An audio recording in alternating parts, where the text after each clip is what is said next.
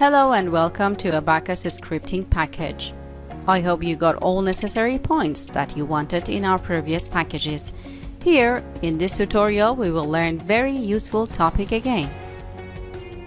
In this tutorial, you will learn scripting in Abaqus by Python programming language.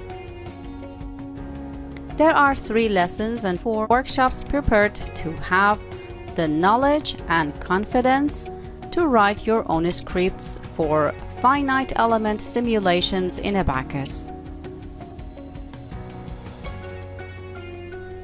The aim of each workshop is to answering these main questions. How can we simulate by scripting from first step? How to run numbers of jobs sequentially? How to parameterize our simulation? How can we optimize our simulation using scripting? And also you will be given a complete and comprehensive explanation of the workshops for Abaqus scripting.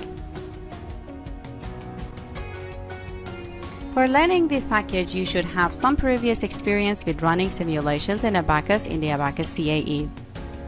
This means you know how to set up a basic simulation, create parts, enter material properties, assign sections, apply force and boundary conditions, create interactions, mesh parts, and run jobs by using the toolbars or menu in Abaqus CAE. When you start learning to write scripts, you will essentially be performing all of these same procedures except in the form of Python code.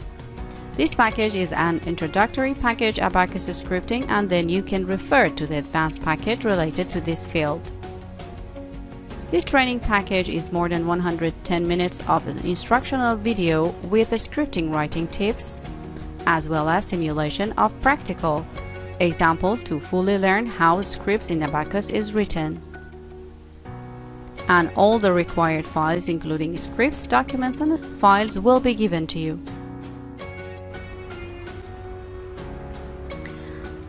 Introduction to Abaqus scripting and what motivates us to do scripting. Generally, to do any repetitive task, we need to script. For example, in order to sketch a model like truss, which some of its parts repeated continuously, we can use scripting to save our time in sketching. Or in the following model, parametric script allow you to generate and execute the result of multiple analyses that differ only in the value of the length of the cantilever beam. Hence, there is no need to do all simulation steps. By adding Python extension to the Abaqus, we can employ process automation which can deliver repeatability, productivity, and quality to proven workflow and methods throughout the design and validation process. Of course, in addition, we can have the entire simulation in a small size Python file.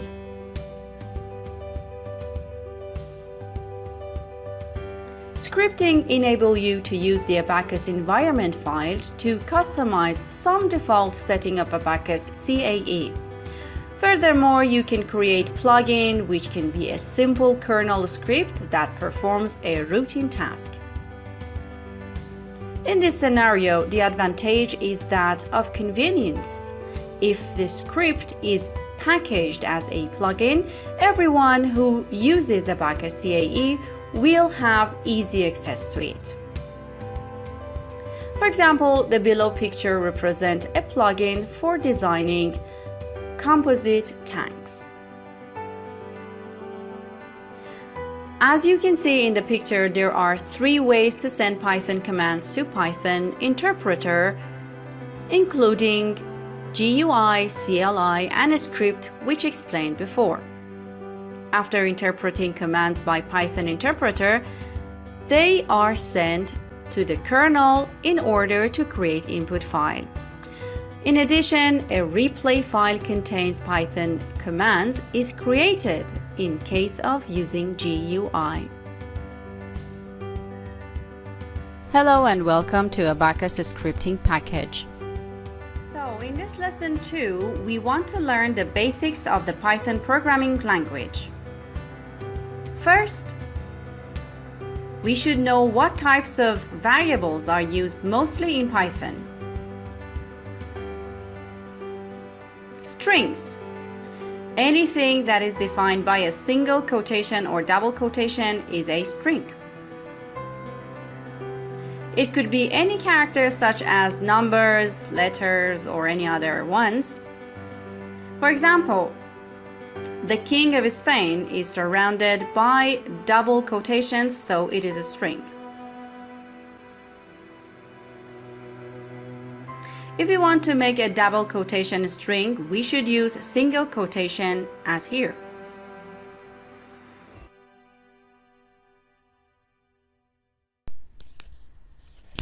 Abaqus integrates with Python in several ways.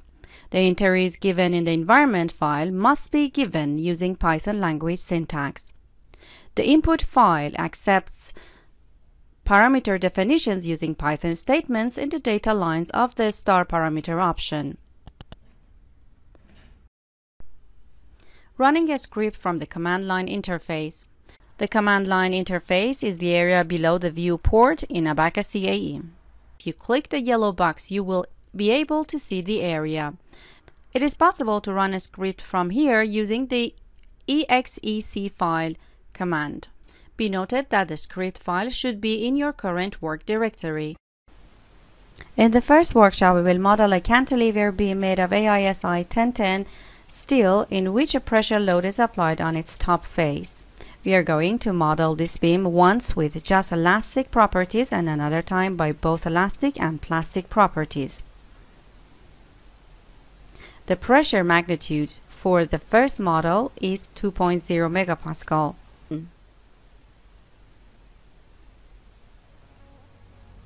As you can see, these numbers and tuples are printed here as a result of a print function that we added to our code.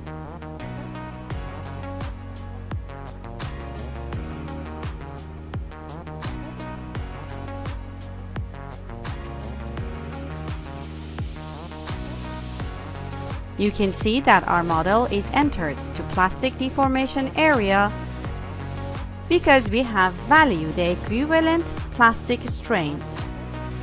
Hello and welcome again. In this workshop, we are going to analyze a frame of I-beam whose dimension depends on what the user enters in the dialog box.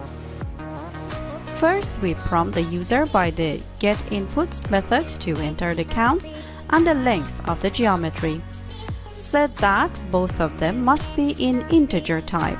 The counts is the number of the square frame in aqua color and the length is the length of one of the red elements in our geometry.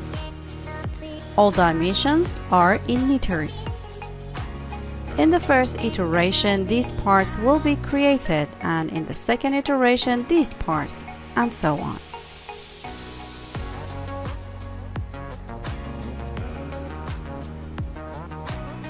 Now we run the script for the counts 20 and the length 2.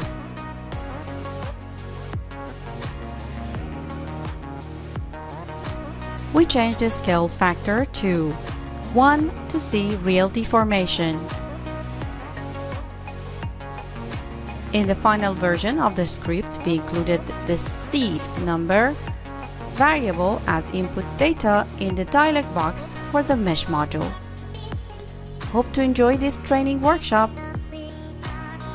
In this workshop, we are going to look at an example of optimization using the planar shell bending model. The following block of code writes some messages to the Abaqus message area. Now we run our script.